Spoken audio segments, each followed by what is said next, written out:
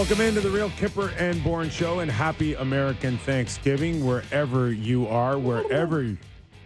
What was that? That was a turkey. Do it one more time.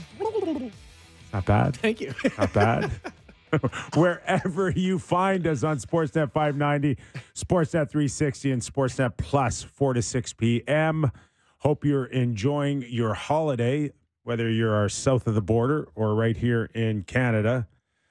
We're still working. Although Yeah, we are. Never know it with no NHL games tonight. I'm Nick Kypreos, Justin Bourne, the cobbler. The gobbler? Not The gobbler. I'm not a shoe repair guy. I got a couple, like the soles of my shoes aren't. Gobbler, cobbler. Yeah, there you go. Sammy McKee, Derek Brandeo, and Frank the Tank Baraska. Alaska? I got to give his family some Yeah. love, There you go. right? Shout out to the Nebraska Club. We're all together for the next hour. We're the Toronto Maple Leafs. We're on the ice today before heading to Chicago to take on the Blackhawks. 2 p.m. Eastern, I think, tomorrow, if I'm not mistaken. 1 p.m. their time, right? Are they one behind there? They're one behind there. Sounds Central right. time. Yep. And yeah, we're going to have the game. We're going to be up after the game. After the game. We'll Yes. be up after the game. But earlier today, the Toronto Maple Leafs made it official when they placed defenseman John Klingberg on long-term injury reserve. LB, no real surprise here. No real surprise, but at least it's a movement on something we've been kind of speculating about, waiting for it to happen. I don't know that we've heard anything from the team that makes you think it's done for the season yet, which to me, LTIR doesn't mean anything until you reach that done for the season point. Well, I think we can all speculate, and depending on what side you are, if you're a John Klingberg fan or not, whether or not you're hoping or wishing that, I don't know, he disappears, his salary disappears, it goes to Robida Island, and you're able to replace the $4.1 million. Yeah. Or did you sit here and say he's better than what the Leafs had witnessed? He's better than what the fans have witnessed. And if this was the issue and they can fix the issue, would you welcome back a healthier one in the new year? I think that's a really good question. Like, let's say, and Sammy, you had speculated on this before the show, Yeah. like maybe we should cut him some slack performance-wise. So the other side of that, though, is are we going to cut him slack for all of last season, too? Is that was what was getting him last year as well? Like, he wasn't very good, and we were all talking about how he earned himself a $4 million contract this year, which in retrospect seems pretty crazy. Yeah. But, like, I can't help but wonder. I mean, he was really bad. Yeah. And we all killed him, and we all, it was a leading conversation to every single story we had. And it's like, yeah, maybe he was just really hurt. But, now thinking about that, like, it's so hard to add a player out there, right? And to add someone is going to cost you assets. Are you better off, like with Klingberg, getting this sorted out, coming back and being a valuable player? Now, the counter to that, I think, would be that he's not really the type of guy the Leafs need, in your opinion, in my opinion, and I think in Sam's opinion. Mm-hmm. So, where we sit on it probably is that maybe they'd be better off adding someone different. But hey, a healthy Klingberg would be better than spending a lot to get someone who's not much better than he would have been anyway. So the game plan right now, I think, for Klingberg, and we heard from Sheldon Keefe in the last few days, or today, was he? Yeah. Did we get him today? We did, and I took the clip out of there because he was just saying that there was no update and we're going to figure out. And then we got an update. I think what I got out of the clip today that you took out is that he's got some decisions to make. This is now on John Klingberg. We'll work with you, but this is really about what you want to do moving forward, because he does hold all the cards here. He really does when it comes to that was my ringer. Okay. That was my ringer. Just Kyper What? has his your phone makes 100 different sounds. Yeah, Like, there's no there's like a event that is the same. There's like a Scarface thing. There's like, Look at Two Phone Shakur over here, too. I didn't even know this is a new edition. oh my God. Yeah, I know. It is Al Pacino. And I keep forgetting whether or not he cusses on it, and it's a nightmare if it And goes what was on the air. one the other day? Is it Don't Stop Believing? Yeah. Or is Don't Stop Me Now is what it was. Don't Stop Me Now. What is that? That's your ringtone. Don't No. Stop Me Now. No, Yeah, I was was that song- was no it just- music. Or was it just playing on No your phone? music. Then that's what it was. It You were was just probably jamming out to Queen. It's a great song. It's such a good song. And where were we? I don't know. I forget. This isn't off the Klingberg. rails Friday, is it? Yeah, it feels like it. Well, tomorrow's a weird day anyway. So, who's the bad guy here? Is that what we're Yeah. getting at? Scarface reference? No? Okay, tough one. Tough crowd. no one. Sorry. I was I'll get you getting the back call. into Kip. I'll take my chances. You can call Okay. it at the end of the show. Okay. This is on Klingberg now to figure out what course of action he wants. Of course, the Leafs are going to support him, but this is now about Klingberg figuring out what's going on with his hip. They gave you time, and you tried a few different things to settle it down. It didn't settle down. Now it's about, do you try moving forward to manage it, or do you have surgery?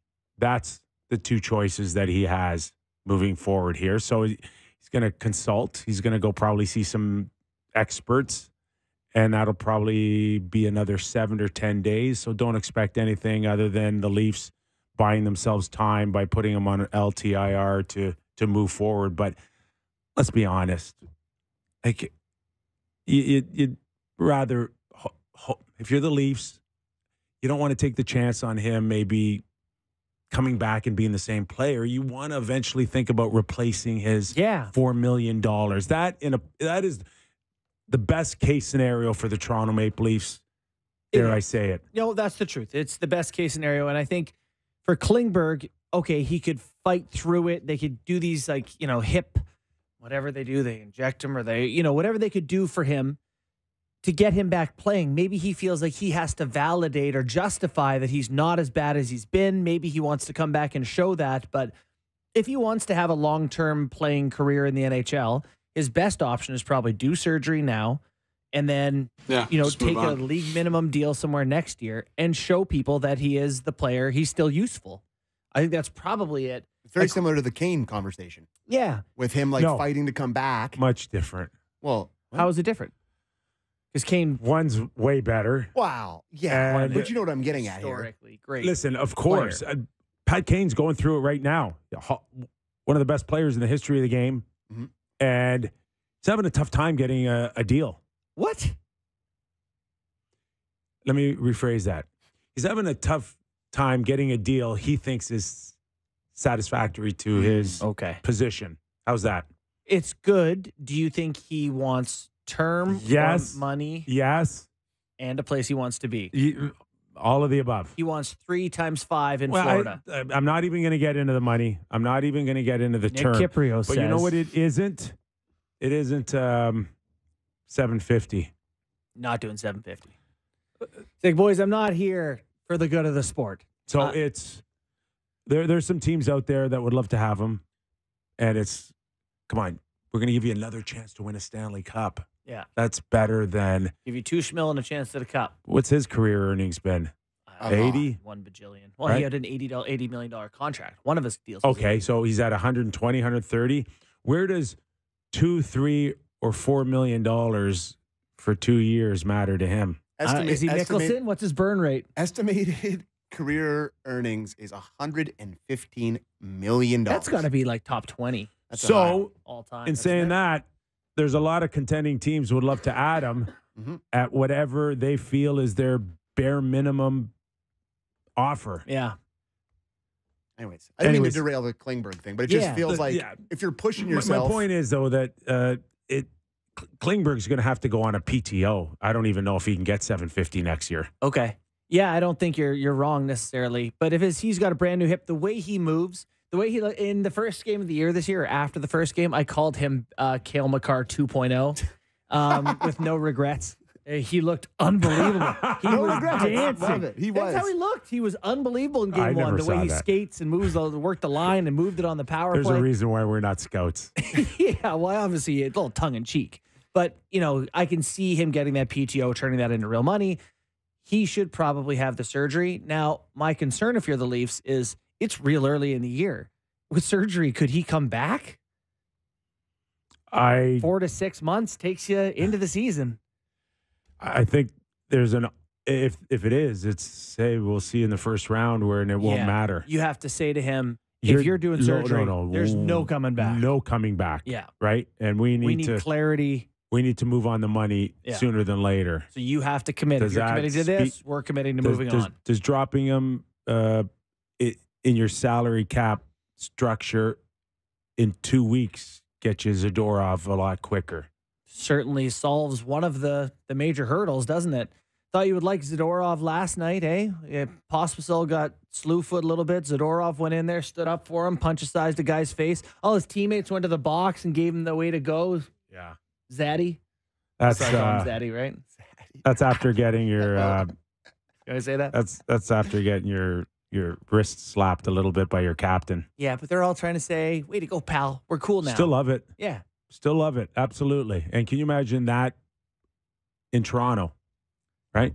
Hey, a guy who will punch someone who after something bad happens sounds very appealing here in Toronto, particularly punching downhill from 6'6". That's we got Mike Futa coming up in a few minutes, former NHL executive, Sportsnet hockey analyst. Darren Pang, also former NHL goalie, color analyst for NBC Chicago and NHL on TNT, will join us. And then in the next hour, Luke Gazdic, because we are still just warming up on an Edmonton Oiler conversation. This is a story that will not go away. I love that you wrote a Oilers whole article that was like, hey, at least the Leafs aren't the Oilers. That was the whole article, 20 words. I'm just not sure that went real well with the Edmonton Oiler fans. You don't write it in the Edmonton Star. All right, do we got Mike Futa? How are you, Kyper? We're good, buddy. How are you? I'm a little pissed, actually. I came just flying out of the gates of my NFL pool. The Lions getting spanked by the supposedly, I don't know much about football, but I heard Green Bay wasn't supposed to be very good today. Jordan Love looked like he had Brett Favre and Aaron Rodgers shoved up his yin-yang. So it was is this one tough start to my football pool. Okay, but you're not. This isn't like an eliminated. You're not eliminated or anything. You're still in the running, aren't you? No, it's like certain NHL teams. I didn't start on time. So, are you equally disappointed? Because I think when you did your NHL fantasy picks, I think Klingberg was one of your top picks. So, oh yeah, Kipper, don't even get me going. Where are you Reel on? It back. The one thing that I didn't throw rose petals at out of Brad Treliving's additions was Klingberg, and now they're stuck with $4 million and can't do anything with it. Well, so, he is on. He was put on long-term IR today. Oh, he's on Robida Island. Yeah, and there's a sense that there needs to be a process here for him to figure out whether or not he wants to try to manage this the rest of the season or opt for surgery. And I think I know where Leaf fans might be leaning towards. I think I'm with you on that one. I just look at their defense, Kipper. It's funny. It's just since the beginning, it's just doesn't fit together properly. And I mean, now you've got a chance, I guess, to get at it. And I know everybody's talking about Zadorov. I personally think that Tanev, if you can only get one, I think Tanev's a much better fit. I had a friend, I mean, I don't want to give him credit by saying his name, and he's an Italian ball hockey star he says, I love peanut butter sandwiches and I love tuna sandwiches, but I would never have a peanut butter and tuna sandwich. And when you look at this blue line, the teams that are winning, like Vancouver really addressed their back end, like lefty, righty, got some guys out, better chemistry, brought in Susie, Hronek. You see the teams like Carolina and Colorado and Vegas in particular, how they line up lefty, righty. I just look at that, and no matter how you write it down with the current crop, even when Klingberg was in there, who was a righty, who maybe should have been playing lefty the way he was playing. But I think it's really important they try and find a right shot D.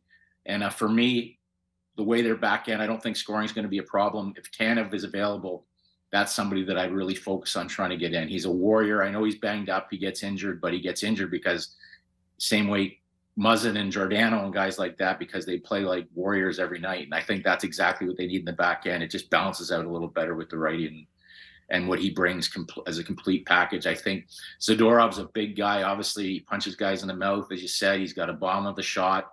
He's an intimidating presence. But again, I think what Tanev in the shot factor, being a lefty, is a huge factor in the addition that I'd want to make first. Feuds, they do have one right shot guy who's supposed to be coming in tomorrow. It's Connor Timmins' time. I remember having some conversations with you about him when they signed him, and your thoughts on sort of his deal and where he's at.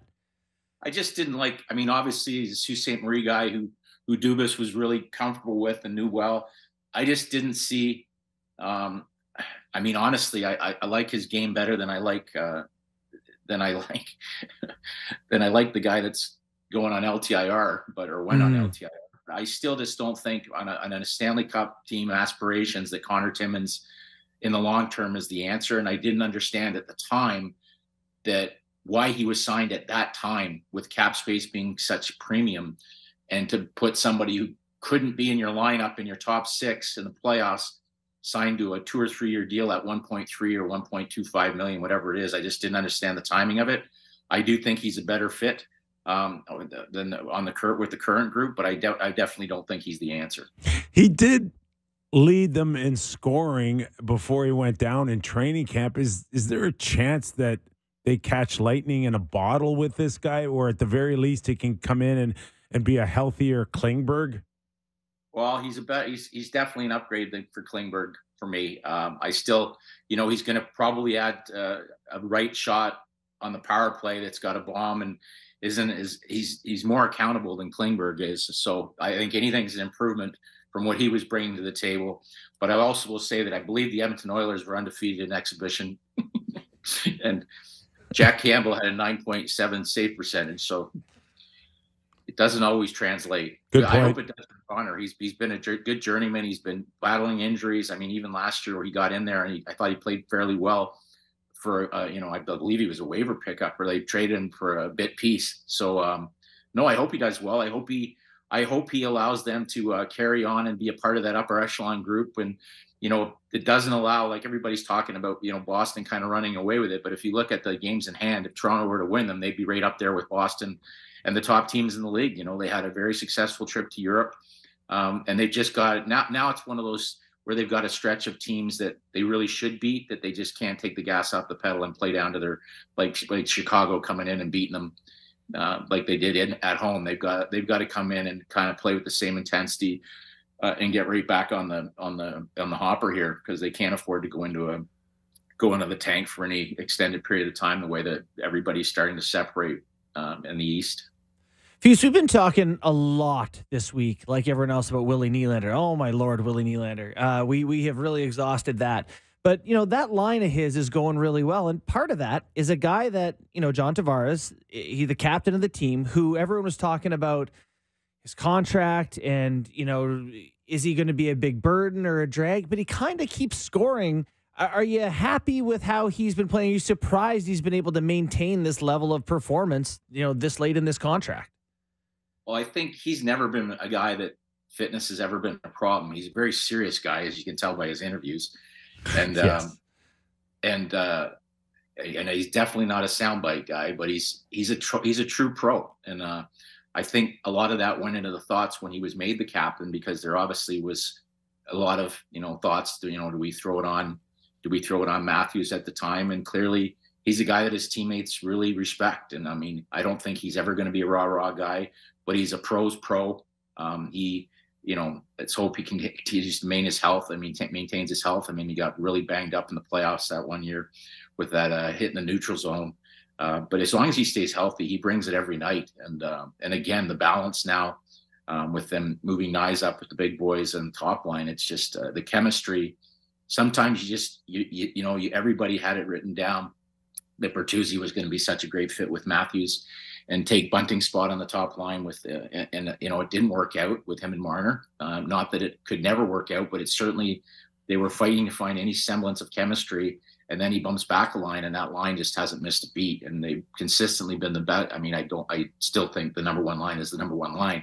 But with the way Nylander has played and the consistency what he's played at, and the carefree to not have any pressure. Some guys fold up in a contract year, and he's just putting it right to their treasurer, because that next contract is going to be well earned. He's not backing into the double digit millions. He's going full throttle, and it's something to watch. So I think that's why it's so much more important for them to, to find a little bit more chemistry on those, which their fourth line's starting to look a little bit better with the adjustments they've made there. And it's so important to add another defenseman on the back end down the stretch here.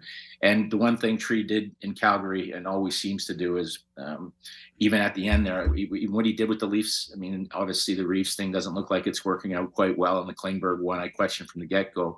But to add Bertuzzi to the mix and add some of that grit and snot that he's brought to the table, I think it just speaks to the Brad finds a way to get things done. Problem is now, it's like we talked about Edmonton. Like, it's unbelievable to think the situation that they're in. And I can only imagine, I don't care whether you're Kenny Holland or a rookie general manager, to have to pick up the phone to teams that are like 10 points ahead of you with no cap space. It's unbelievable the hill he has to climb to get something done to improve that team. And I did hear that everything's on the table here. And I kind of thought that even a guy like, for me, when I watch them play, and I watch them play all the time, you might have to take a player like, first of all, if you're going to try and get a trade done right now, you're going to have to move a piece that you don't want to move. I know Toronto all the time, every deal that they've done, they included Klingberg in because clearly he wasn't fitting in, but there aren't total idiots on the other side of the table. They see how poorly he's playing as well. So It's not like they're going to welcome with open arms. And some of these teams, like for me, like I looked at the beginning, like the two goaltenders that I had kind of circled as these are, you can't just have another guess or a hope, right? It can't be like we're going to take a shot at Dan Vladar or something and no knock on him. You got to be, or maybe Fleury has another kick left at him. You got to get somebody that you know is going to be part of the core. And the guys' names that have popped up that might be available are Gibson in Anaheim and possibly Saros in Nashville, who are proven studs. I speak for Gibson firsthand from how many times he stoned us against he's got to stay healthy. But if they're willing to move something like that, you've got to be willing to talk about a player you don't want to move, like possibly a Bouchard, who on the back end, I know their defense is, but for a guy that's got all this offensive upside, I'm not seeing a great commitment to defense on his end. Maybe he's got to be attractive. He's got a cap hit that's up there that's going to make a little bit more sense moving off from, I think he's $4.5 million or something like that. You don't want to move him, but these teams aren't going to take, Warren Fogle, no disrespect, or something that you can't even put in your lineup that's got 4 wins to take somebody's superstar off the other team. And it's a hard call to make when you've got a team that's 10 points ahead of you in the standings that is clearly in a rebuild. Like Anaheim, I think it's 10 points ahead. Like you want to be in a position of strength. There's not any part of what Kenny's sitting in his chair where he's got a position of strength where this team's going. Foots. And holes are. I want to back you up about like 7 minutes ago, I think. I don't know how. All kidding aside, you're telling me now everything's on the table in Edmonton. Is that what you're hearing? Would that include everything but McDavid and Draisaitl? Not Leon. No, not for me. No, not those two guys. Not under any circumstance would I put them out there. Now, if this continues for a little bit longer, because I do think this group, if they can get some solid goaltending, they're another team that could use a player like Tanev, and you're going to have to move off some salary. And of course they're saying you're going to have to try and get Jack Campbell put in a deal, but it's hard. You've got a lot of guys, if you look at it there with like Nugent Hopkins with long deals, Darnell Nurse got 9.5, but you've got to start talking about players that you would not have thought when the season started that they were available. But I would not at this stage go anywhere near McDavid and Draisaitl.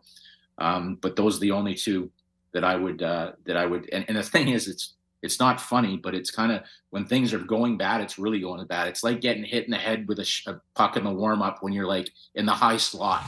Usually guys get hit in the head around the net. That thing came off like an Indian rubber ball and hits a guy in the high slot. That's telling them when things aren't going your way. But if like next year, Connor Brown, everybody's like, okay, next year we got an extra, the cap's going up. Well, next year with Connor Brown having played his 10 games, he's an additional $3 million on the salary cap next year. So it's a tough one. And I love Connor Brown, and the guy that did the contract, that got Connor Brown that contract was Jeff Jackson. So when he was still an agent. So it's a tough one to make that team any better, but you've got to go all in, and you can't be looking at guys that normally when teams call about some of your young studs, you would have just laughed and said, no way, he's not available. Now everybody's available. Who do you got this afternoon between Washington and Dallas?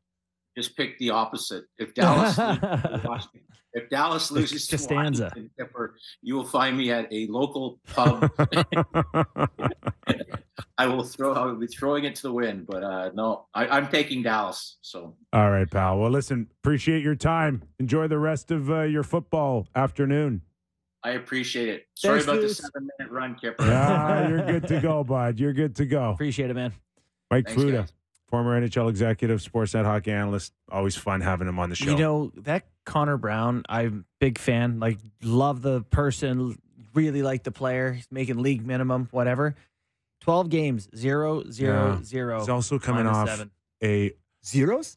No, he's not Sam even. Mitchelling, and he's playing 15 minutes a night. Had a major surgery last year at the beginning of last season with the Washington Capitals. I like the fit with him in Washington. Only 29.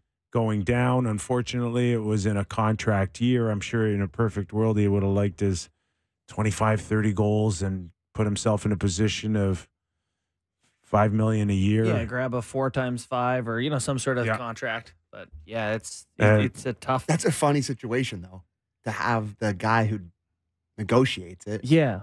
Take over the team that you got it signed with. But he's also making no money, right? So it's not like he's got to get rid of the deal he signed. Yeah. He's like, it's a fine deal. We just need something from him.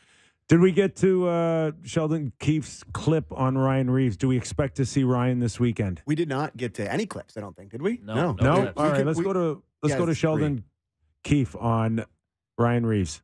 Yeah, he's just been able to try to maximize the days that we've had. Obviously, we haven't played a lot of games, so he hasn't missed a ton of game action.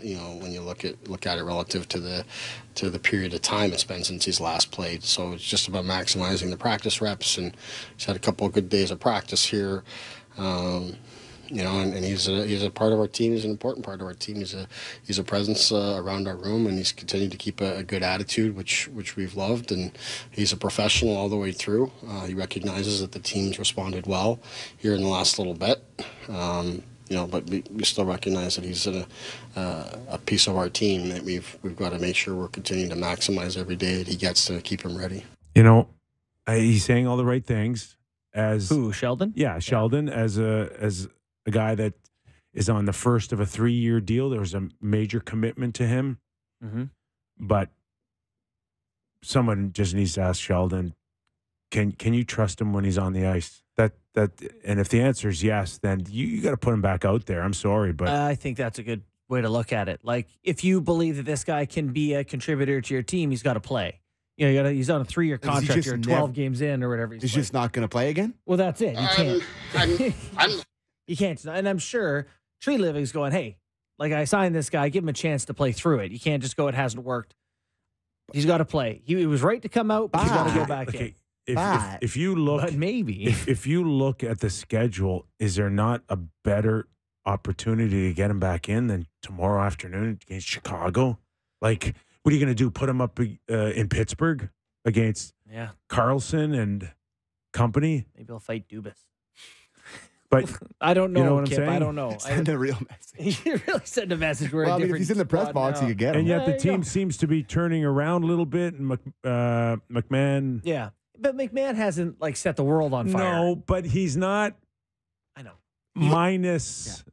He looks like an NHL 3 player. a night. He forechecks and he's fast, and the puck is in the offensive zone more when he's out there. That's a tough one for Sheldon to manage moving forward here. It is, because how do you talking to Tree Living? He's going, look, here are my results with this guy. Yeah. Here they are with this guy. What do you want me to do? I'm getting killed with Klingberg. Yeah. I need some of my guys to look better for me, please. Yeah. And, the Leafs record with Klingberg not in the lineup, pretty good. Their record with Reeves out, pretty good. It's made a difference. So, okay, we're going to take a quick break, and when we come back, Darren Pang, former NHL goalie, and does a terrific job covering the National Hockey League with TNT. We'll get to him after the break, and we'll keep going on the Leaf edition of the Real Kyper and Bourne Show. Welcome back to the Real Kyper and Bourne Show as we get set to welcome in Darren Pang, and he's south of the border, so I fully expect him to be on a Zoom call wearing an apron. The turkey leg hanging out of his mouth. Okay. Is he cooking? Cooking with Panger? Not a chance. Not a chance. You're not even in the kitchen. You know, Kyper, Lynn and I are in Chicago here. I'd like to show you outside Chicago here, but we're actually going to go to a restaurant. We're going to do something rare. Not going to cook, going to enjoy it, have a nice big glass of red, and celebrate Thanksgiving here. Well, happy Thanksgiving to you, pal. Doing a terrific job as always on TNT. I'll open it up to you in just terms of, where you think the biggest storyline is. We've been absorbed here by the Edmonton Oilers, but where do you want to open it up? Is it Vancouver start, Edmonton? I'll let you pick. Wow, look at you. That's just a Thanksgiving handoff right there. I'm just thankful we have you, like pal. John Madden just got a big piece of the bird right there. I love it, Kyper. I was actually just in Florida for last night's TNT game, Boston and Florida.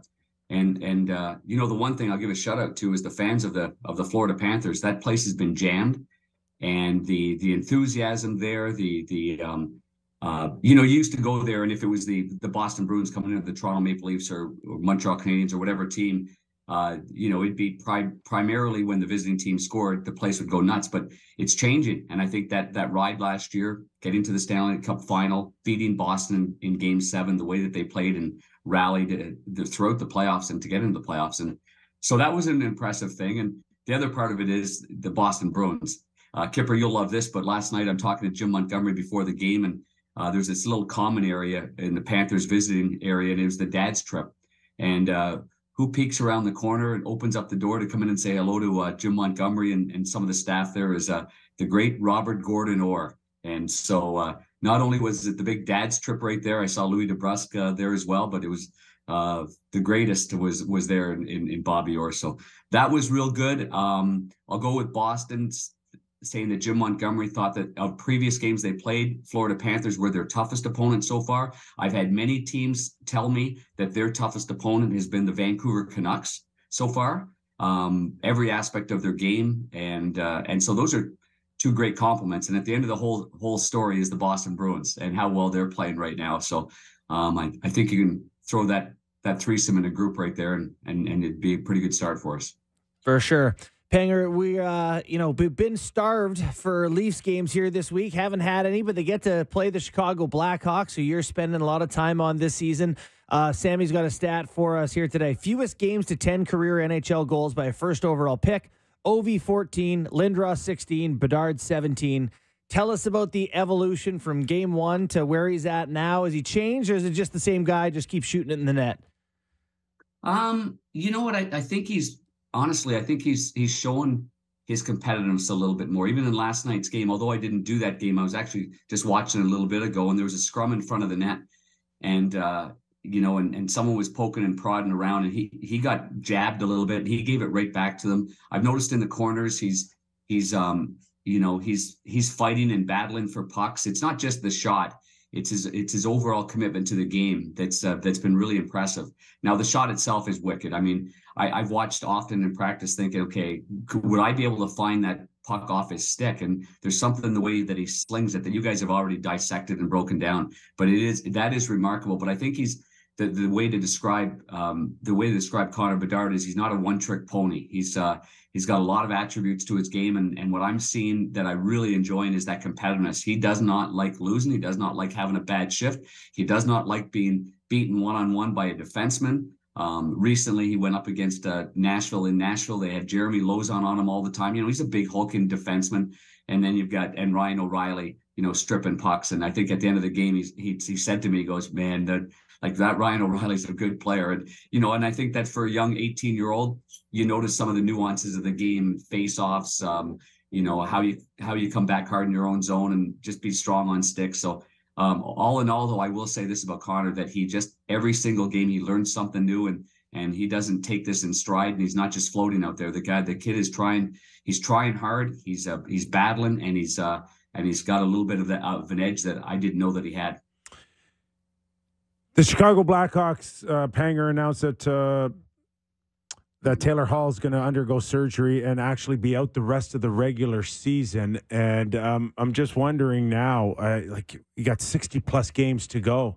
I know Taylor Hall will never contend for a Hart Trophy ever again, but that's a bona fide National Hockey League player that you surrounded Connor Bedard around, and they seem a little far and few in Chicago. Is there a sense that, you know, we can't go 60 games here without helping the kid out a little bit?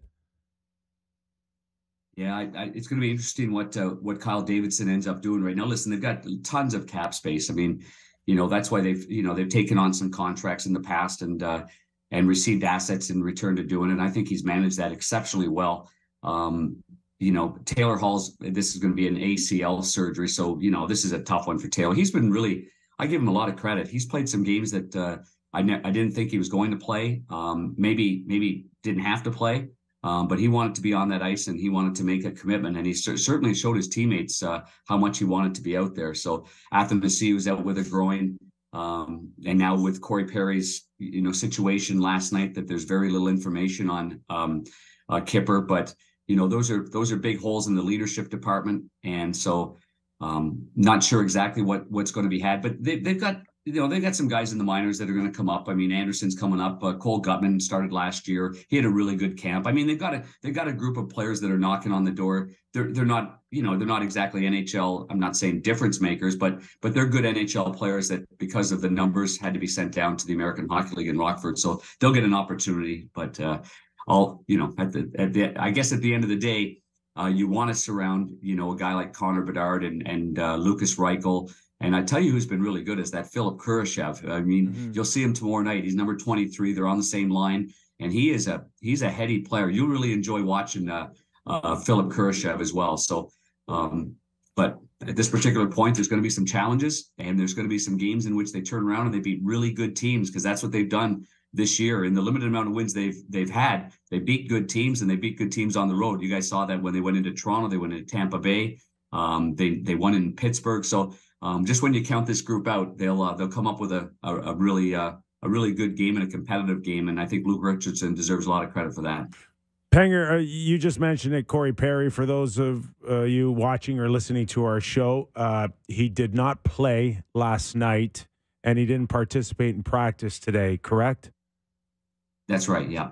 Okay. And yeah, that's exactly right. There's no information, though, Kyper, coming out of here. Luke Richardson's press conference today, he started it with that and just let everybody know that there's going to be no more comment internally. So in a situation like this, I think you just let things unfold. And he's been such a great pro, as you well know, his entire career.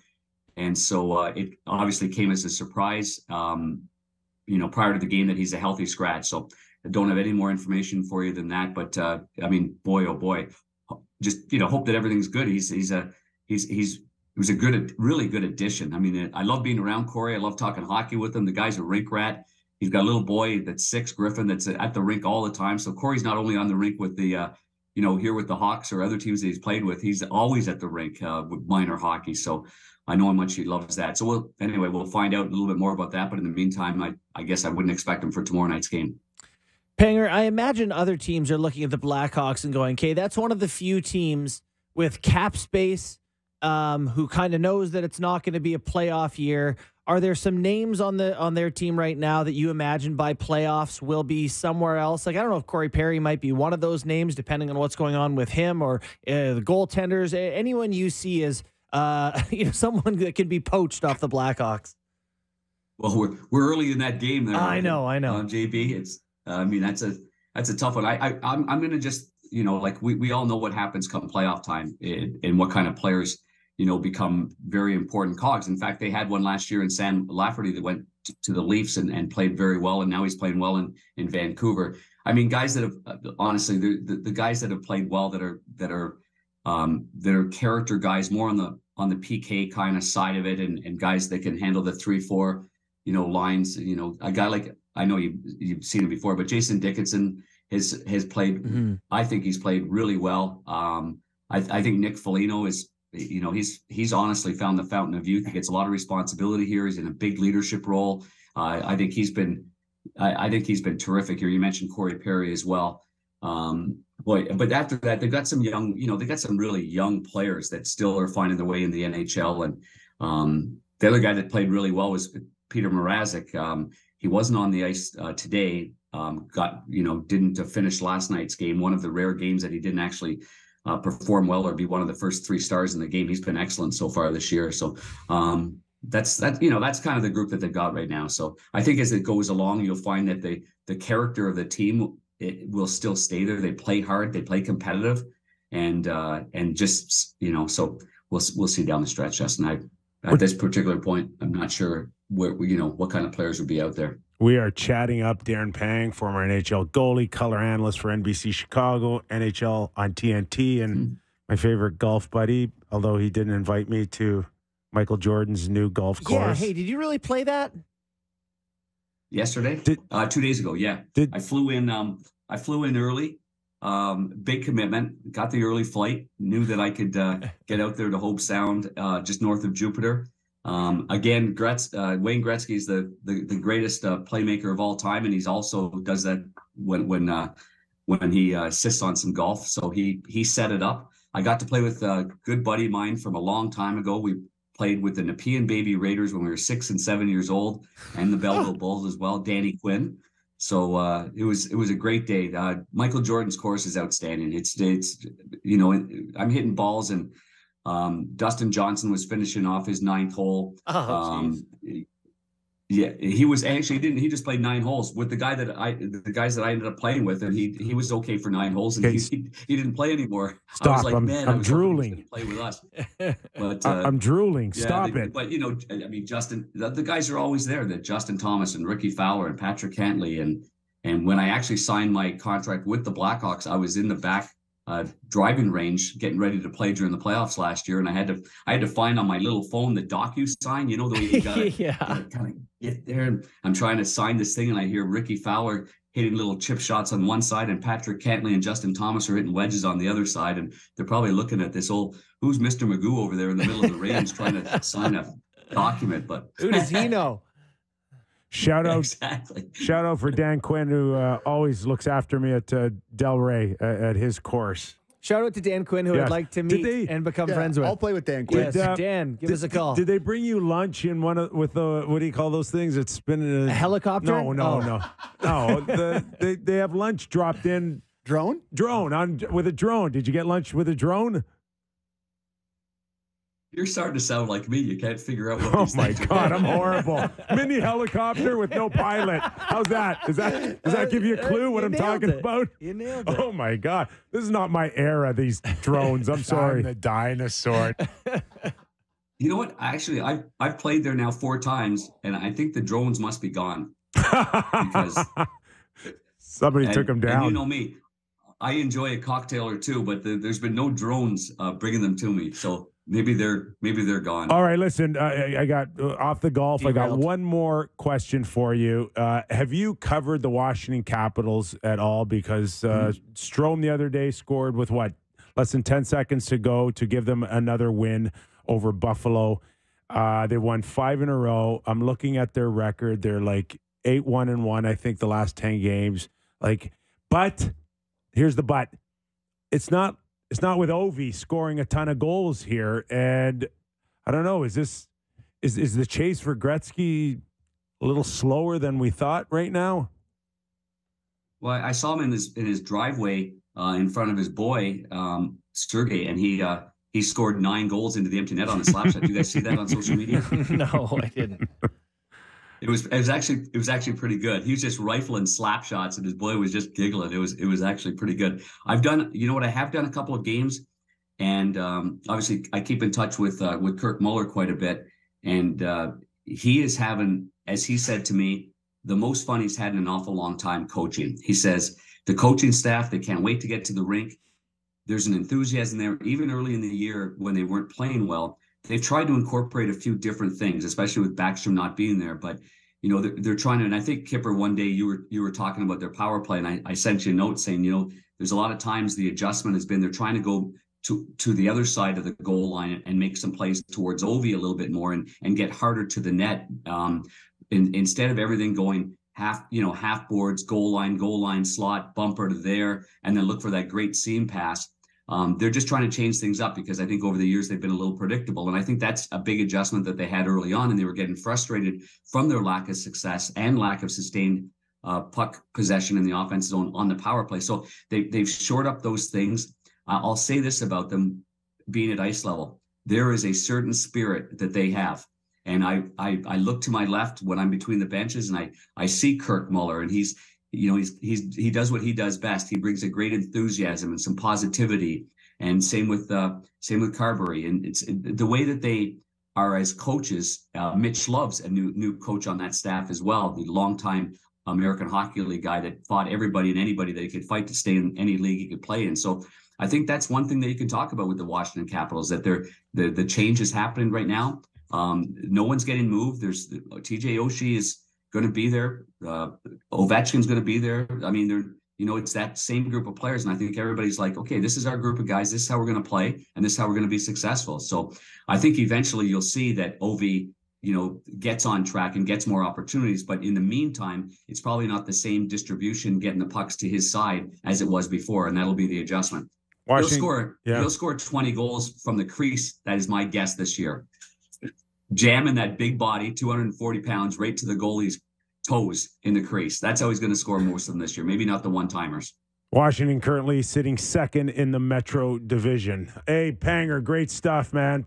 Thanks for doing this on your American Thanksgiving. Have a wonderful dinner tonight at, where, Big Boys, did you say? IHOP? Yeah. We're going it's a big boy place with big boy food and big boy pal. Glasses of wine. Have a great night. Thanks, Darren Pang. Yeah, you guys as well. I look forward to that game against the Leafs tomorrow afternoon. Take care, guys. And speaking of the Leafs tomorrow afternoon, yes. Samsonov against Chicago. Yeah. Joseph Woll against Pittsburgh. I think that's a bit of a statement. What's the statement? Samsonov's the starting goalie. The statement is Saturday night in Hockey Night in Canada's the backup game. Wall gets the more important game of the two. I think I guess I'm just Babs, but I think you start your best guy in the first game, no matter what. Like, I feel like that's more of a starting goalie scenario. Even depends, regardless of who the opponent is. If you're playing this first half of back-to-back, you put your best goalie in the first I don't agree with that. No? I want the best goalie to go up against Babs is the type of guy you want to agree with all the time. So You're always on Babs' side. This guy. Let me see that phone. 100% aligned with Babs. Here, check it out. Yeah. I don't know. It's just me, though. It's just me. Yeah. He might be right. Yeah. I hate to say it, but he could be right, that you just put your best goalie in to get the closest win first. How do you feel about declaring the goalie for the second game? Like, what if Samsonov stinks and Wall goes in, plays 2 periods, and you've already said he's going to... Well, you can say this is our plan. Oh, yeah. And I guess if it changes, you just go, what do you want me to do? I didn't think our goalie would stink. There you go. Okay. You can always change your mind. You sure can. As we do often on this show. Yeah, if we didn't, it'd be a dull season. Interested in seeing what Timmins brings tomorrow. Yeah, I love this part of the season where it's like, I'm pumped about Timmins. Well, not pumped. No, I know. I wouldn't say pumped. Someone new to watch and see if there's some juice there. Yeah. 6 points in the regular preseason. Okay, plenty still Jack more Campbell, to come. That was a good point by Feuds. Jack Campbell at a 970 in the preseason. Oil were undefeated. All right, we got plenty to go here still. Yeah. Luke Gazdic, Sportsnet analyst, former NHLer, will talk Edmonton Oilers and what we saw and what might be next for them. So we have a ton, including American Thanksgiving. What do we believe in, JB? You're a numbers guy. 77% in the playoffs. Make it. Like the Leafs odds? We got a lot to talk about. Stick around. Real Kyper and Bourne. We are back for our national hour on the Real Kyper and Bourne show. We are live on Sportsnet. Sportsnet 650 in Vancouver and Sportsnet 960 in Calgary. This hour of Real Kyper and Bourne brought to you by Bet365. For the next hour, we will go in-depth analysis on the Green Bay Packers 29-22 victory over the Detroit Lions. Yeah. Poor fake punt decision. We don't have any NHL games today. What else are we going to do? Good question. We're going to rank Thanksgiving foods. Oh yeah, it's like, hey, Kyper, I got an idea. What are you most thankful for in the NHL this year? I'm thankful for you guys. What's the storyline you're most thankful? I think cranberries way overrated. Oh, See, I'm the complete opposite. We're doing this. That to me, it's a deal breaker if you don't have it. You gotta have it. Really? Yeah. I would It's never touch it. Way too sweet. I'd rather pile on the gravy. Yeah, but to me, it's that extra kick of sweet you need with the meat because it's a drier meat in general. Happy Thanksgiving, American Thanksgiving, of course, to our friends south of the border. And we know that wherever you're listening, all over this great world, however you pick us up, and now YouTube as well. We're thankful We for had all so of many you. good friends on YouTube that weren't very happy. What up, Susie Q? Yeah, and what is the other ones? Jeremiah, Oh yeah, the sports beard. He's the And- one. Yeah. Yeah, he's there. Dude. Alaska. Yeah, but he found us without it. He was already. He's all over. He Anchorage is. represent. Yeah. He is. We've got Luke Gazdic will join us in a few minutes. But before that, let's just get your thoughts on, again, what we saw last night from the Edmonton Oilers. This is a story that just keeps growing legs. Today Yeah. in the Toronto Star, I kind of did a piece on the Edmonton Oilers and how it's a reminder to the Toronto Maple Leafs. And I do write an article for the Toronto Star. Again, Right, not- first word important there. The Not Toronto. the Edmonton Star. But I got a few notes today from, I think, people in Alberta that kind of mentioned, like, what's this got to do with the Leafs? And Yeah. I'm like, well, I'm just kind of comparing the thought that high expectations from two teams. And basically, I wrote 700 words of one basic message. You can't take making the playoffs for granted. Yeah. Yeah. No, And it's not that easy in a 32-team league. And say what you will about the Toronto Maple Leafs and their ability to choke in the first round, or is it the second round really now? good at doing that. Excellent at that. But Yeah. hey, these guys bring the numbers for 82 games Yeah. to get you there. And it's not easy. It's funny you wrote that article today because I woke up sort of thinking, I watched that whole game last night where they're dreadful for most of it. They get back into it a little bit. It was a fake comeback. But like, can you imagine this was happening here? Well, Because they're yeah. teams that have the exact, like you said, very similar Top-heavy expectations. offensively. Very weakest similar D. teams. We've talked it a million times how similar the teams are. Like, the world would be burning if they had this here. Like, this would be the biggest story. And it's that way, I think, in Edmonton. For sure, but I guess Toronto's just a different thing in terms of the national attention, and we know all about It's that, just and people get volume mad at here. us, but like, it's crazy how much this is happening. Well, one guy that's experienced playing as an Edmonton Oiler that we can't speak of is our next guest. So let's bring him in. Luke Gazdic. Luke, how are you, pal? Thanks for joining us. I know you're covering the Oilers. You're watching it like the rest of the hockey world, and it was not pretty. I guess the first 22, 23 minutes, they were down 4-1 at a point where you thought maybe the game should be just getting started. Yeah, it's frustrating, right? I'm heavily invested in this team, not just covering them, but I also played there for 3 years, right? And I, even with some of the guys that are playing there now, still know a lot of people there. And covering them now, it's frustrating as ever. I mean, even a game like last night, you settle into the chairs at the studio and, I'm expecting a good start, and it's just the same old story again. It's watching the same record spin around and the same story unfold game after game. It's been tough covering them because it's really tough to find any positives to flip on this. And all in all, it's starting to spiral out of control for these guys.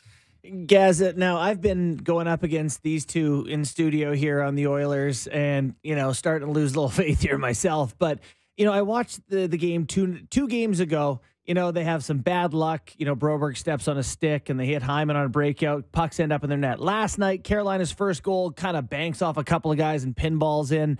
And, it got progressively worse from there. But is there any chance this has just been a really unbelievable bad run of luck? Is there any chance, or is this something just fundamentally flawed here? No, there is a chance, and you're right. Like, the bounces really haven't gone their way. Everything that can pretty much go wrong has, but in saying that, I think the thing I was told over my career more than anything was control what you can control. And I never really even understood that at the time. I would just listen to assistant coaches and tell them to beat it when they said that. And now I'm seeing, the things you can control out there are your effort and your urgency. And the lack of urgency in their defensive game is so stunning. And it's so tough to watch every time. I mean, playing defense is a choice, and it's hard work. Not just the position defense, but like playing defensive is hard work, and it's not fun. It's fun to go rip around in the offensive zone and score goals and cycle the puck and mix it up down there, but it's tough to play defensive hockey, and they're looking like they're openly making the choice that they do not want any part of playing defensive hockey right now. And I think that's the most frustrating part for me is, the bounces are going bad, but there's still some things they can't control. I did a little breakdown in between periods of the first and second. They've snapped back 2 draws in the D zone, clean wins. And as a player, you win a draw in the D zone, you have a set plan, whether it's reverse, D to D, you name it. The defenseman didn't even know what to do. They just they both went for it. And then one went in Cece's feet. They're not even on the same page back there. So it just seems like there's just a disconnect, and a lot of things that they can control are self-inflicted mistakes here. Look, for you, who kind of is the face of that lack of energy, and I don't want to pick on Evan Bouchard here, but I'm watching, I think, the game-winning goal, Studland in Florida, and circling. It just, I just don't understand, basic fundamentals, stopping and starting. It just isn't there. I mean, is he kind of the poster boy for all of this, or is it by committee here? Yeah, I hate to look at it as one person, but he's certainly one of them. I would categorize it as their defense core as a whole has to be much more urgent in coming back for pucks. And I mean, the very first thing we're told as players in day one of every training camp you've been to since you were 10 years old is go back to the house and stop, and then sort it out. If you don't know what to do when you go back in there, put the brakes on, take a look around, see what you have, and kind of sort from there. And it's these circles back into the zone, kind of coasting, where it's just guys pointing at each other and not talking, and just breakdown after breakdown. But for Evan, I know he's a bit of the whipping boy, but man, it just looks like when he makes mistakes, they are catastrophic. He doesn't make a ton. He really doesn't. If you watch his game, he doesn't make too many blunders. He makes up for a lot of them with how good he is offensively. He's got a point per game, man. It's the mistakes he does make end up being catastrophic for their team, and usually ends up in the back of their net. The goal against Florida, that was the one I think you were mentioning. Yeah, it was Stenlund, Kevin Stenlund goal. I mean, he can avoid all that by just putting on the brakes. And instead he goes for a loop. I don't know where he's going. I don't know if he's cheating for offense, thinking the puck's going out that way, but it's just simple decision-making of just putting on the brakes and going from there. Yeah. I'm fascinated by the big mistake guys, whether here in Toronto it was Jake Gardiner for a while, the guys who are really good players, but just kind of make these oh my God errors at times. It seems to be a whole genre of player. Gaz, talking a little bit about the coaching here in the show. They obviously get rid of Woodcroft. They bring in Chris Knobloch. Could you give the guys some slack with a new coach that maybe they're trying new things or things are different? What are your thoughts on the decision to go away from Woodcroft and kind of how the change in coaching staff has affected what has been a pretty rocky transition, frankly, the last 5 games that Knobloch's been there? Yeah, switching coaches mid-year is tough for anyone. I went through a couple of those. I played for Jay. I had him as an assistant coach in Edmonton. He ran the forwards, and he's a good man. He was very detailed, extremely meticulous in his game and his teaching and the way he goes about things. I wasn't a fan of it at the time, to be honest. You could see the things that the guys were doing and a lot of these bad habits that were creeping into their game. And for the longest time, I was on the side of I really don't think changing the coaches is going to be the right thing to do. But sometimes that can really spark your team and really turn things around, kind of just put a jolt in the room and change morale a little bit. It can get, I don't want to say stale, but listening to the same things over and over again from the same guy can get stale after a while. So at the same time, I'm thinking, maybe this is a good thing. But Knobs has come in and you're seeing the exact same things happen now. So you would expect, a little bit of time for system stuff to come in. And I really haven't seen that many changes, in stuff like that, in X's and O's. If anything, you're watching a lot of the same mistakes and the same habits, which is the most frustrating thing, not just for me, but for fans and viewers of the team, of watching this Oilers team. Is it's the same stuff that was happening with Woody is happening with Chris. And I like the hire, to be honest. I don't know a lot about Chris. I at first wanted them to get maybe more of an older, harder coach in there on them, but they've had that too. So it's the group, and I was the player. I was those guys. So I'm one of those guys, and I'm usually taking their side, but you're kind of seeing now that it's on the boys here. It's on the players to turn this thing around. I don't think anyone's going to do it for them. We're talking to former National Hockey Leaguer, Sportsnet hockey analyst Luke Gazdic. Luke, the body language, for me, quite concerning. Connor McDavid and Leon Draisaitl. And yes, the focus is as early as tomorrow night when they go into Washington before going back home against Anaheim and Vegas. But when does the conversations are less about preparing for the next game or two and they turn like long-term, and what's going to happen to Leon come this summer when he's eligible to sign a new extension, or what happens in 2 years from now with Connor? How do you see that scenario kind of playing out when it comes to concerns for Edmonton fans? I hear them loud and clear. And for a guy like Leon, especially with the body language, I see the biggest difference between last year and this year is they would go down in games last year, 2, 3, heck, 4 goals, and you wouldn't even think twice. They could rip a comeback. It really didn't matter. And now, as soon as you see them go down in games, it's shoulder shrugs, it's body language, it's showing visible, clear frustration of, oh no, like this is happening again. And it's kind of like that poor me. This is happening again. Our goalie let in a couple. This is the way I'm going to act now. And that's one of the most frustrating signs to watch for me. But I know those guys both want to be there, and they don't want to go anywhere. They want to make it work in Edmonton. I know how much they both love being there and love playing there, and how much they both want to make it work. So I'm trying not to look too far ahead. Those are two pieces. I heard Mike Futa on here earlier, and I kind of echo his sentiment in those are two absolutely untouchables, obviously Connor, but I'm starting to hear the Leon discourse now about maybe it's time to be looking at moving him. And for me, I'm completely against that. I think you have to try about everything else in your repertoire before you look ahead to moving one of those guys. Because I look at a situation like here in Toronto with Willie and about him possibly moving on. It's tough to get really, really good players in this league to actually want to play in a Canadian city like Toronto, like Edmonton. You can see how much harder it is with the state taxes and guys not wanting to deal with media. It's rare that you have players that really want to be there. And I know that those two guys really want to be there. And I would try not to look too far ahead to the contract extensions and kind of take this 1 week at a time and see if they can maybe add a piece or a goaltender or whatever it is to try to salvage what they have here this year.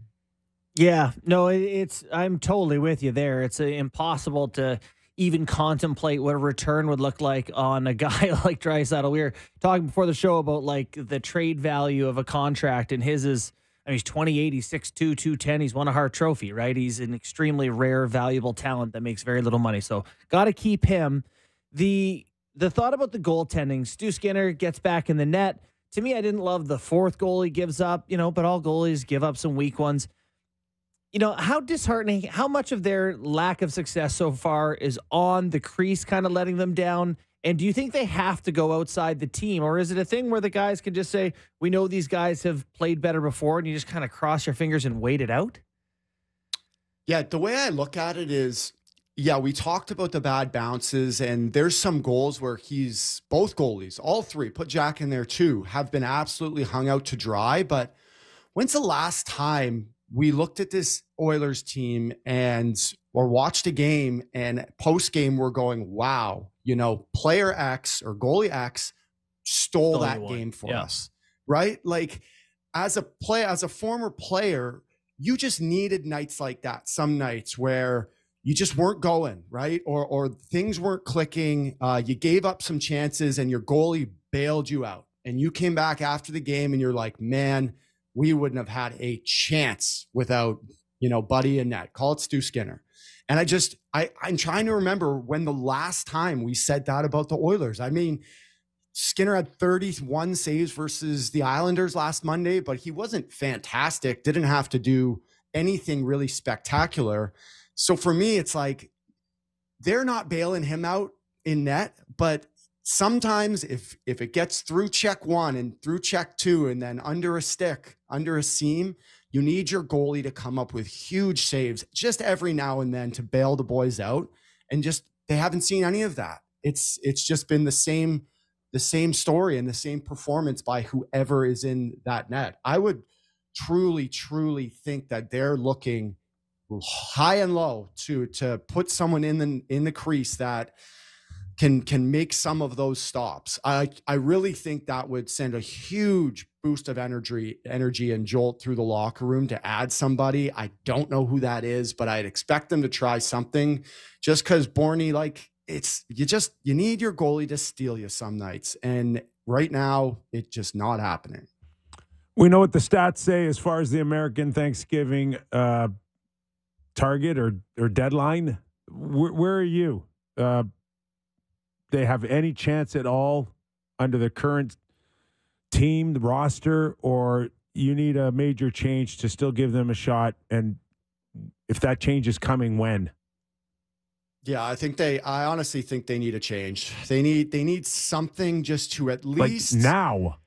Yeah, at least as a message from management to the players saying, hey, we're not giving up on this season, because kind of looks like that right now with you. The worst thing they could do is just status quo, just stand still right now. Like make a move. And I think that would go a long way in management showing the team and the boys like, hey, you guys might think we're giving up on this thing, but we're not. Like, here's some help. And I know they're up against the cap, but that's your job. Like, good GMs get things done. And I don't care if you're up against the cap, like figure it out. And I think something has to be made here. I read a tweet. I think the Oilers after 18 games have a worse record than Eakins, my second year in Edmonton. Mm-hmm. That led to drafting Connor. And I understand the expectations were different. But I remember going to the rink at those times and just how miserable it was and walking on eggshells, and just every day you were waiting for something to happen. And I know expectations were a lot different for this team, but I truly think that they have to make a move in here and shake things up to at least send a message to the team that they're trying to salvage this as well. Hey, Luke, great stuff, man. Keep up the great work on Sportsnet. Thanks, guys. Anytime. Thanks, buddy. Appreciate it. Gazdic. Yeah, that's some good insight on this Oilers team. It's like there's no Superman coming. But I like Gretzky's not walking through that door. Love what he said about just getting someone else, like another goalie. I know it's Pickard or whatever you call him up, but like just it doesn't have to be Saros. It just has to be someone. But you got to make sure it's the right thing, the right one. You're gonna have to give something up. You just can't. You can't be so desperate that you're throwing up against the wall to see if it sticks here. Well, but you're not that desperate at this point. But imagine you are desperate, but you you got to act like a professional. Well, Jack Sammy. Campbell had a shutout in Bakersfield, so maybe he's coming back. You know, even if they were Ken Holland, we believe isn't coming back. No. There's still a responsibility.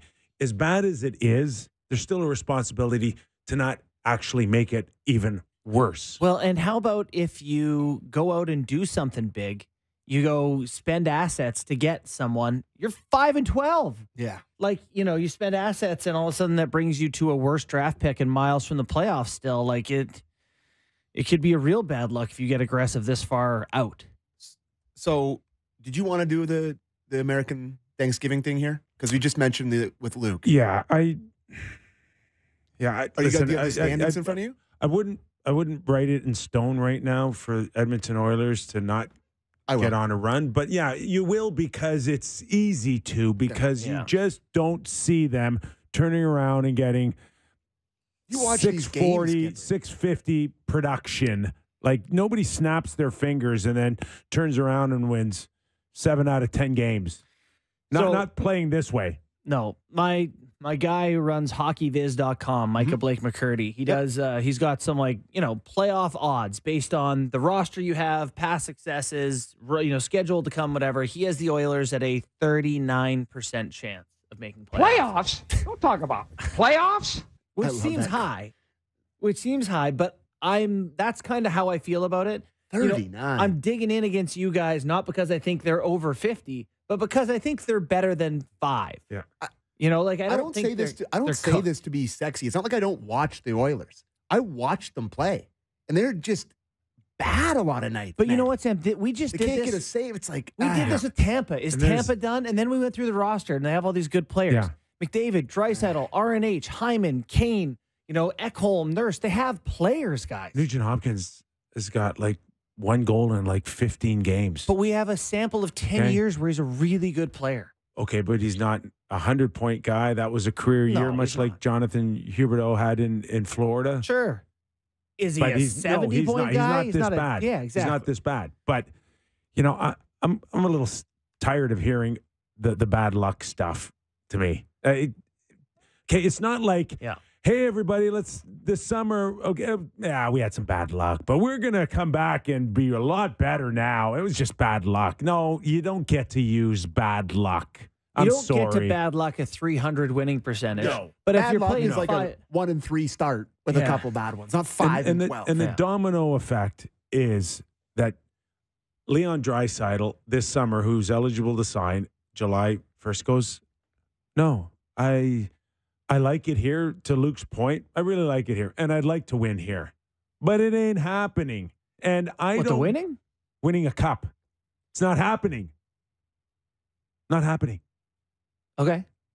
Right? Hey, listen. I got to move on. I tried it here, but I can see him saying, let's see how this season starts next year. If you don't think they're going to win a cup and you think he's going to feel that way. He thinks that this summer, why would I sign when in 12 months I can go somewhere else? I've given these guys ample opportunity to help me and Connor win, and it's just not happening. And I want to go try to win a cup somewhere else. That's the domino effect of missing the playoffs this year. Your point being that the pressure is on now to go get UC Saros. The pressure now is the domino effect of missing the playoffs and the repercussions. And it starts with Leon. What about a good push where they get close to the playoffs and they win at a 600 clip the rest of the way, and he goes, okay, next year, if we just play like that, we're all right? Listen, there's always a chance. Yeah. But I think he's been around long enough to know if that's really true, or is that fool's gold? Mm-hmm. It's been fool's gold on a lot of teams when the pressure's off. Yes, it has. I agree. Tough to tell. But this is an Oilers team that's won a lot of playoff rounds recently. So he may see that it's not that different and may believe in it more. I get your point, Kip, that the stakes are high. He's come this far, and then you miss the playoffs in the year that people expected you to win a Stanley Cup. It's scary to say I'm going to commit the next 8 years. Okay, those guys at the very least, you got a Matthews contract. Those guys that are going to the Hall of Fame. Okay, their biggest fear, their foe, fear of missing out, FOMO. Yeah. Is it FOCO if it's the Stanley Cup? I shouldn't say that on air. That was really close to not right. Is not winning the Stanley Cup. Okay? That is a hole in your heart that no amount of money will fill. Yeah. Yes. No question. And especially a guy of Connor's level. Oh, yeah. Because guys of Connor's level always get one. Like, he is one of the greatest hockey players to ever put skates on. Like, it's just, there's no way around that.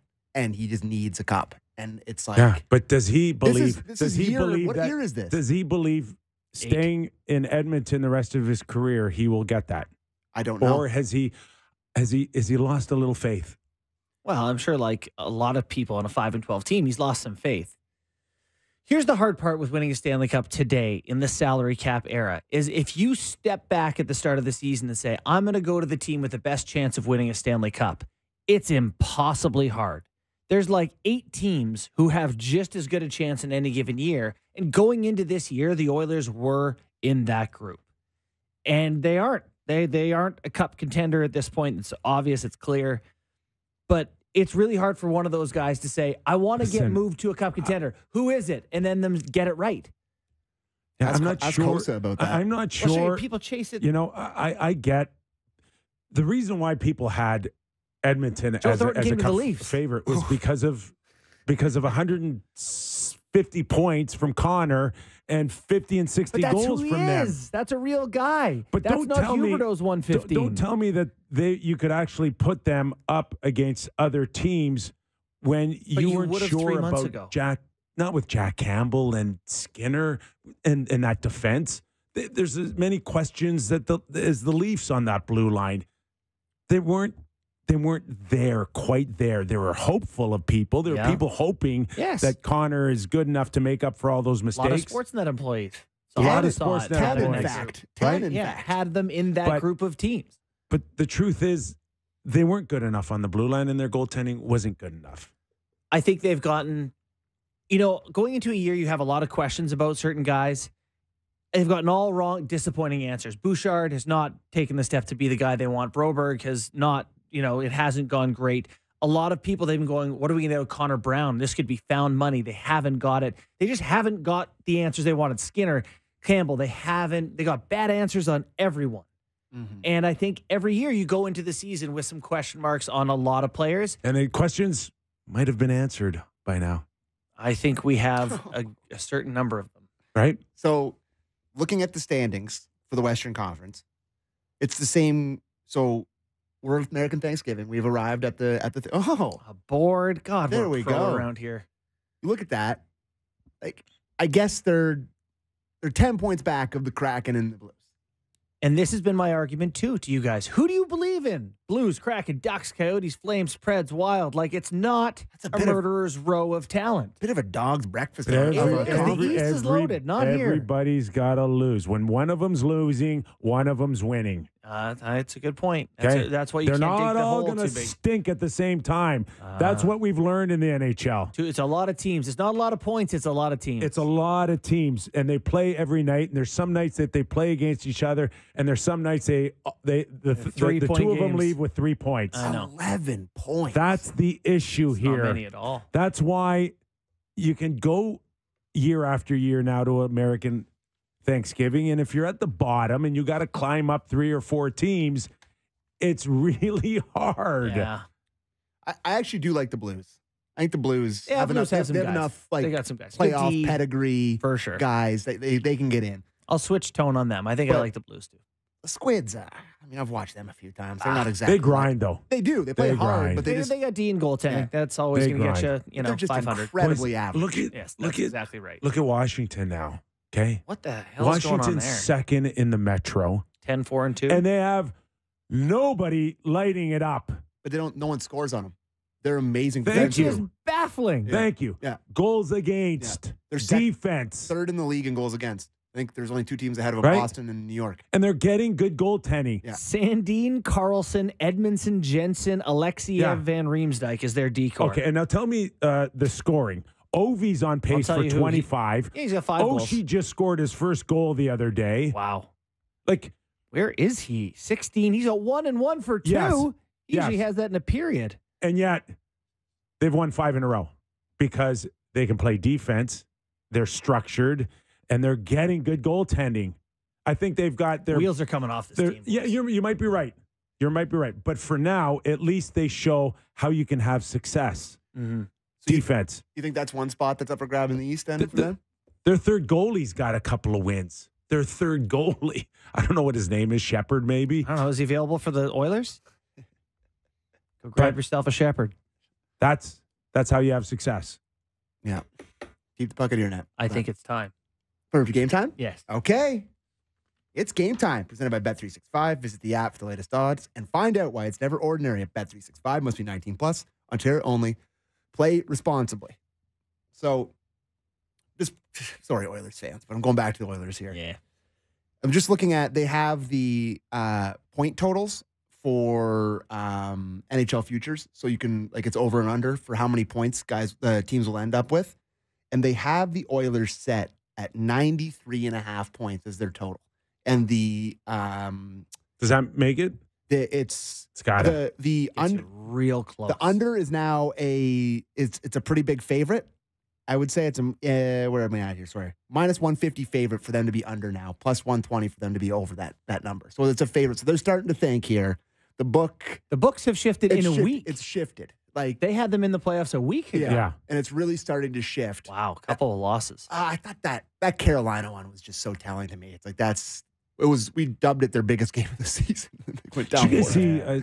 Sam showed it on our telecast last night. Where we saw Darnell Nurse take one off the beak. That was right, brutal, brutal, and he's got brutal. the double stuffed nose. And how tough are these guys? Right, I'd be crying. It's like anyways, I get it. It's just a snowball coming right at you. Things are going wrong, man. And then Skinner's like trying to stop. Oh my God! Blows a wheel. And he's like, and I think I saw him during the game, like fall over on a guy coming down the wing. It's like, you know what it is? This is like a script. It's like you wrote a Hollywood script on what could go wrong. To me, it's like when you're having a bad day and somehow that's the day your pocket catches on a knob in your kitchen or something. It's just like everything's going wrong. But it's really. What about the clip of calamity. Connor that I sent to you guys? With the zoom in on him sitting on the bench. Did you see that clip? Oh, yeah. Boy. Yeah, look, I mean, he's the most competitive non-Nathan McKinnon person. The fear is like it doesn't get necessarily better, and he's got to go play 60 more games. Yeah. Well, and he put him in bubble wrap. If in 20 games they continue this sort of pace, I don't know what you do. Like, I don't know what you do. You just play. You just be a pro. That's what you do. By the way, still the overwhelming favorite to win the Hart, Connor McDavid, according to Bet365. God, where is he in scoring on his own team here? Let's look this up. That's crazy to me. He would still be the favorite. Like, Pasternak's now creeped up there. He's plus 600. Matthews plus 700. Quinn Hughes is up there. Elias Pettersson. Kucherov maybe at 14-1, a guy that's having a great start to the year. But the number 1 and 2 favorites are Connor McDavid and Jack Hughes still. McDavid's still 5th on his team in scoring. He's tied with Evander Kane. He's behind Hyman, Bouchard, and Draisaitl. No. And the last quick one I wanted to bring up, that the Vezina Trophy, the odds have shifted pretty good there. Demko now the favorite. Plus 600. Really? Yeah. Jake Ottinger second. Shesterkin has gone way down, and Sorokin has Do you gone way have down. the odds? Is Norris odds available? Yes, Has Makar caught? He is not. Plus 160 for Quinn. Cale Makar is plus 220. So those are the two pretty big favorites. Cale Makar, in his last 8 matches, has 18 hockey points. He's a defenseman, I will remind you. He had a breakaway goal. And the play he made to strip JT Miller. A little...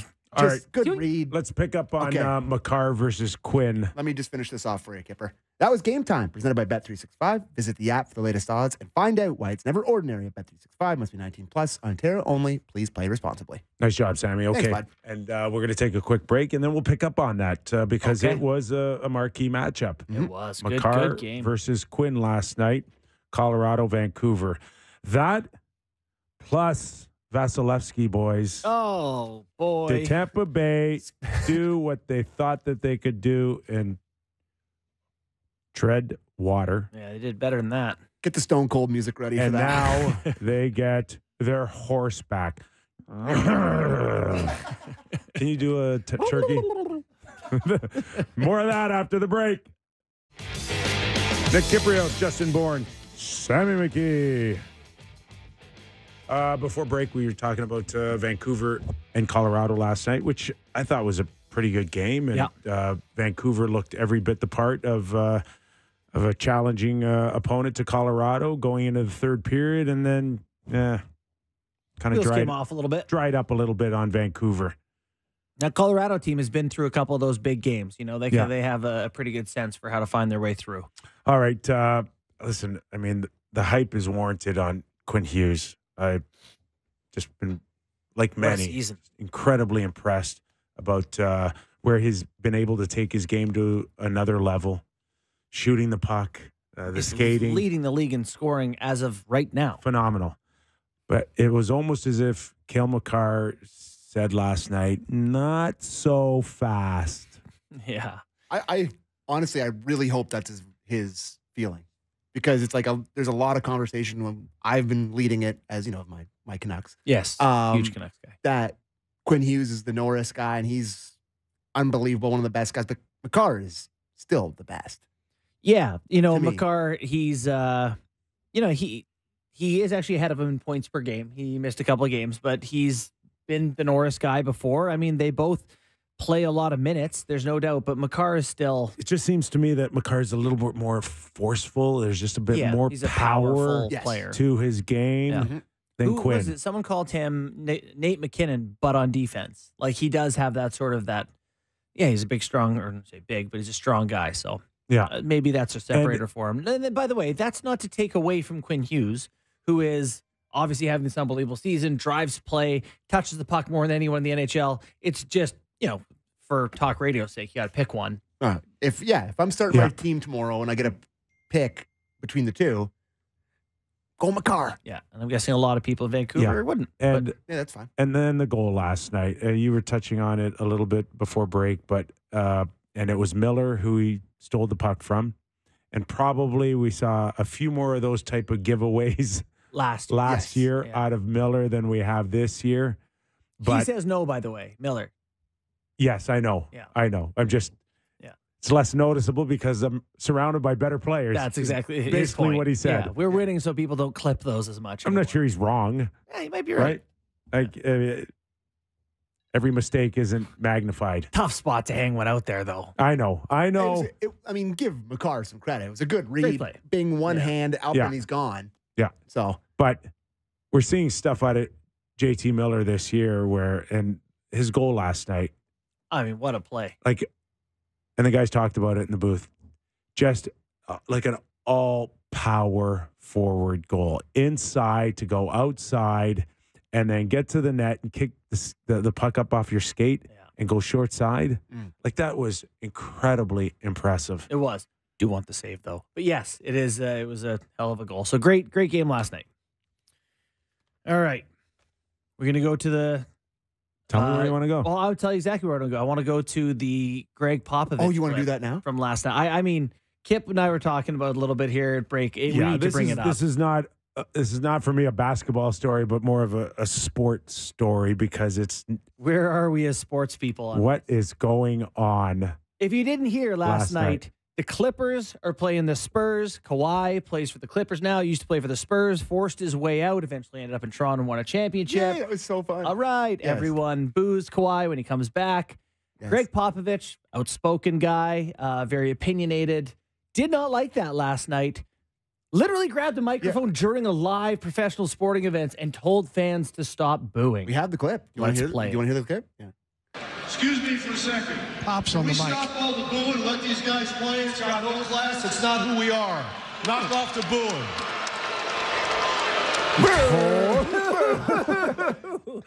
What was the potential outcome of that? What's next? Tip your waitress? Honestly, there's no other professional sport where a microphone is like readily available like that because it's courtside. NFL ref could grab or coach could grab a linesman's. But you're trying to beat the Los Angeles Clippers. And your fans are booing a man to try to get in his head. But it's booing. But it's booing. And booing's been around for 1,000 years. It's the you boo people you don't like on the other team. It's like a core sports thing is booing. That's all we got left. That's it. And as fans, that's it. You know, we get, you know, stuck up in saying the greatest, the weirdest, the best. Like, that's a very big thing that we do, myself included, a lot. But that is truly one of the weirdest things I've ever seen in a sporting event. Like, I saw that clip come up on Twitter, and I was, like, aghast by it. Great word. Well, it was disgusting. It reminds me of the reverse of, like, the Jeb Bush please clap moment, where it's just like, you can't will people to feel a way or to behave a way. This man is one of the most respected coaches in the history of the NBA. I don't think they won 5 championships. And I think I respect Scotty Bowman. I respect him less. That gave him, you know, that feeling that I can do this For sure. right? Like, Yeah. It just gave Darko him, is not doing that here with the Raptors. Like, that's not. I actually respect him a little less today. Like, it changed my perspective on him. That's how much I hated it. I couldn't believe it. If I'm a sports at the game, I would boo him even more. Well, I would boo it's him. like, well, first of all, if I've paid $150 for this C200, That guy forced his way out off our team. don't tell me how to act. I mean, am I throwing stuff? Am I using obscene gestures? Am I cursing? I'll take it one farther. I think Popovich should have to apologize. Agree. That is not his place to tell people how to. Agree. You're preaching. Fan. I keep going. You know, that's, you know, and I love Pop. I'm a total Pop guy. I think he's. I was. Yeah, that really bothered you. Yeah. Oh, yeah, it really bugged me. Well, let's see if. I'm a sports fan. Imagine whoever the coach, like Dwayne Casey, gets on the mic when Vince Carter's here. He's like, don't boo Vince Carter. That's our guy. Like, it's like, that's not who we are. That's not who we are. Who are you telling me who I am? Do what Craig McTavish I'm a scumbag. did. Don't tell me I'm not. In Calgary, go get the mascot and Get Harvey just the Hound beat out the there. crap out of him or pull his tongue out of his mouth. That's still that was a wild sporting moment. That's still in the upper echelons of great Just sports give it clips. a That was awesome. Hey, so he's, you know, Harvey the Hound has to be in that spot in the first place, which is a little whatever. Yes. How about my junior hockey team? Quick story. Yes. The other team's mascot is behind our bench in playoffs. Our coach calls timeout, 2-2 in playoffs, whatever. Tight match. Yeah, tight match. Tells our equipment trainer, manager a little something. Timeout. The guy starts banging the drum. Our equipment manager over the top. I mean, full on, climbs over, lawnmower on the mascot, assault charges. Like, it's during a timeout, and we're watching. Isn't that our equipment guy? Isn't that the equivalent to me, like punching my couch? Like, what do you mean? Like you're punching the mascot? No, he got the mascot head off. Okay. I thought he was pounding on the mask. No, it was a ruthless act of violence. Really? That was like Connor. So hold on, coach has got the whiteboard. He's going, eyes here. Eyes here. Our trainer's beating the hell out of a mascot. Yeah, you got my attention, coach. Oh my God. Good junior hockey days. So anyway, we'd rather encourage than Greg to go back to the mic then and do that than beat up anybody. Maybe the verbal way is a better way to go about it. That's still crazy. Well, that's like, what's his name? Connor, what's the fighter that the Irish guy? McGregor? Oh, Conor McGregor. The super famous guy. Couldn't remember. Who'd he punch? He decked a mascot. Yeah, I did see recently. that. Yeah. Like he knocked him out. laid him out, and like the guy was bad. Yeah. The guy wasn't I moving. think it was a setup, but it wasn't supposed to. He wasn't supposed to hit him like that. It wasn't supposed to end like that. But there's something about like a mascot injury that's just Kinda really hilarious because it's like they've got this stupid face on, like the video of the Marlin who goes crashing into the board and like he breaks his foot and they're trying to drag him off. There's a whole Twitter account about like mascots observing moment of silence. Oh, yeah, where it's it's like amazing. you're trying to look solemn and you've got this painted dumb face on.